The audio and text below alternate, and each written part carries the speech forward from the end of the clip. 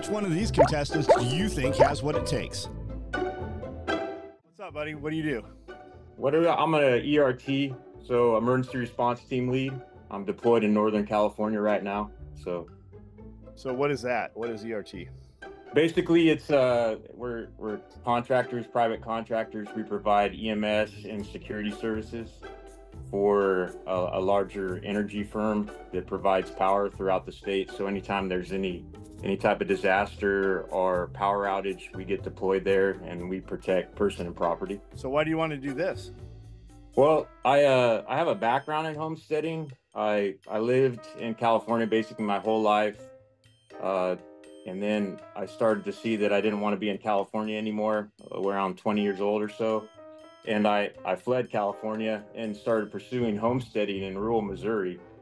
Make a long story short, I networked with a lot of people out there and learned a lot of different methodologies, from square foot gardening all the way out to like permaculture, more advanced stuff. And my dad got sick in California, and so I had to come back here about 2 years ago. So you're going to miss that excitement? No, if I could, I would be away from this. You know, I got to, like I said, I have kind of a background. I networked with a lot of people in Missouri.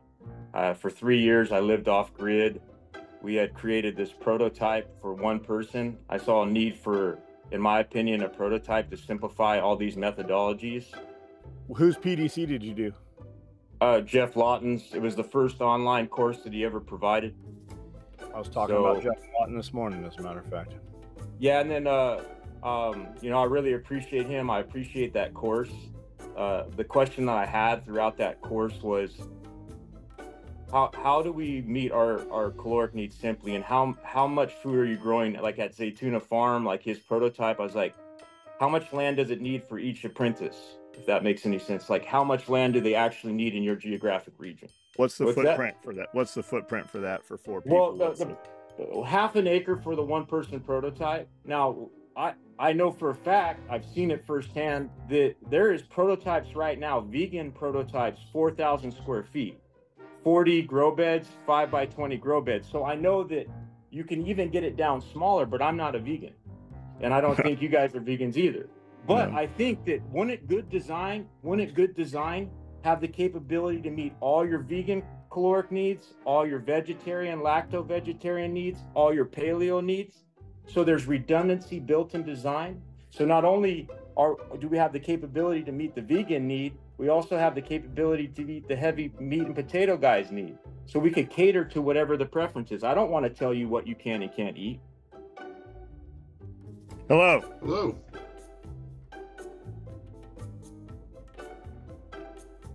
Who are you?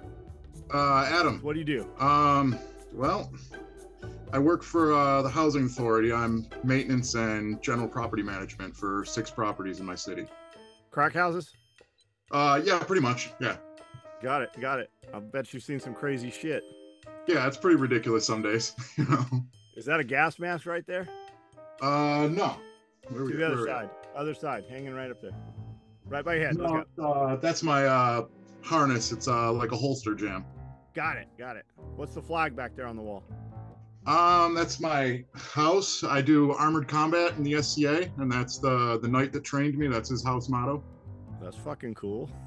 Right on. Have we met before? Yeah, I was at SRF last spring. Got it, with Bear. Yeah. Yeah, that's who I thought you were. What do you go by as on YouTube? Quillen.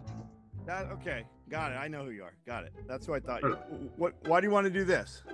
I mean, homesteading's the end goal of prepping, right? And I mean, my whole life has been bushcrafting, hiking, camping. You know, I went to school out of campgrounds. It's always been outdoors, but I don't, you know, this is my empire, my little one room. I need property. I need to make moves. I got a family that I need to build. I got an empire I need to build. I can't do that out of a bedroom, you know? And I just know that there's people out there that have a lot of knowledge to throw out, and I am a sponge. I'm willing to take it all. How's your leather work going? Actually, pretty great. I got some developments. Again, this is my shop. This is my bedroom, my shop, my everything, my workout area. So most of my leather working gets done in my stupid bathroom, but it is what it is. We make do. You've seen my property. So Yes, if we cut out a quarter of the back here and we gave you a quarter acre of this property to do whatever you want, what's the first things you would do with it? What would you do? Probably build a workshop first things first. What about food? How you gonna feed yourself? Well, I'm a pretty good gardener. I got a garden here in my little urban stead, but I've definitely been hungry before. I know what that is, so I don't like being hungry. I always find a way to cover myself. And 22 years in the culinary industry, the last 11 as a chef. I'll make something happen. So why are you not working in the culinary industry? I left the culinary industry I was in Salt Lake City and I was trying to, make moves as a chef. And if you're not Mormon, you don't work there. And my roommate does film, and I started doing film with him. And so I left culinary for film. I did film for the last 10 years. So you don't really want to do this then? Oh, 100%. Okay. Yeah, and in a year, I think I've done actually quite a lot. I'm having this conversation with you. Yeah. I have no idea. Only you know that. No, from where I was a year ago to today, man, I'm leagues ahead of myself. Cool. Honestly. Cool. So what do you bring to this program? Well, I mean, not only do I have a foundation of doing the right thing the right way all the time. I don't take shortcuts. I don't mess around. I mean, that's why it takes me a long time to do things, because I don't take shortcuts. I think my way through everything. And I've got engineering background. I've got a creative background. What's your engineering background? I did grip for film for 10 years, and that's safety department. You're building rigs for cameras. You're building all the structures for the film. I also have about 7 years of doing I&D industry, which is building trade shows. I worked for Columbia and I worked for 3M building their trade show booths. What do you do? I'm a veterinary technician. Okay. So what's that? What do you do? I'm an animal nurse. I work in an animal hospital. So what'd your day look like today? Oh, today? In work at 7. Mostly assisting patients, getting lab work ready, that kind of stuff, and restraining patients and that kind of thing, dealing with the clients. So phone calls and texts and all the shenanigans of medicine in general. Have you ever worked with bigger animals? In school, but otherwise no. I'm not objected to. I don't have a problem with doing it. I just do not have a lot of experience. I can do it, but I don't have a lot of experience. Does your clinic there work with exotics? We do not. No, I've been primarily dog and cat for a long time. Cool. So why do you want to do Homestead Apprentice? There's a variety of reasons. But a lot of the stuff that you've been talking about, because I've been watching a lot of your lives and stuff, and a lot of the stuff that you're talking about. First of all, you're like giving great business pointers, which is not related to the homesteading stuff, but it kind of is.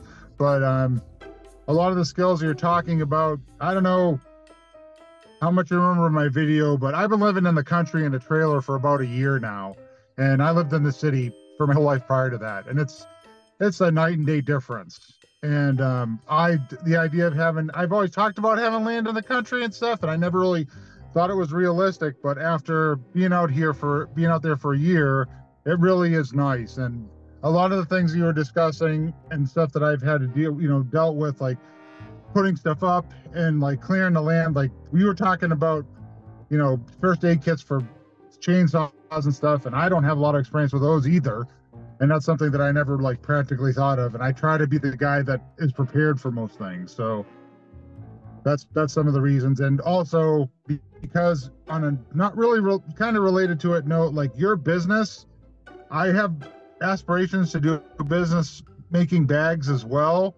And your business model is really, really interesting to me, because you talk to people all the time and you take in what they tell you, and you work that into your products. And on the same note, what works, and there's no baloney about it. Like, what stuff works for you, and what will work for the customer to be, you know, depending on what they're looking for. So What kind of sewing machine you got? it's an old Singer, like maybe from the 20s or 30s. I found it in the trash, and I brought it someplace to get it running, and it's running, and it'll sew, because from what I understand, the old machines will sew through pretty much everything, but you know, it's very old. And at the time, my trailer, I don't have a ton of room. That's another issue I'm having. So Could you give me sutures if we had to? Yeah. No problem. Yep. If you're comfortable with it, I have no problem with it. Internal? Probably, yeah. That would be interesting in the field, but I don't see why not if we have the proper stuff. Okay. And even if we don't, we can if we have to. What kind of vehicle you got there? O2 F350. All right. 4-wheel drive? No. Okay. Can you juggle? Yes. Can you really juggle? How many balls? 3. I can do 3 proficiently. I don't know about. I've never done 5 or anything, but 3, yeah. Man, I'm always surprised. I can't juggle, but fucking every time I ask somebody, they're like, yeah, I can juggle. Trying to tear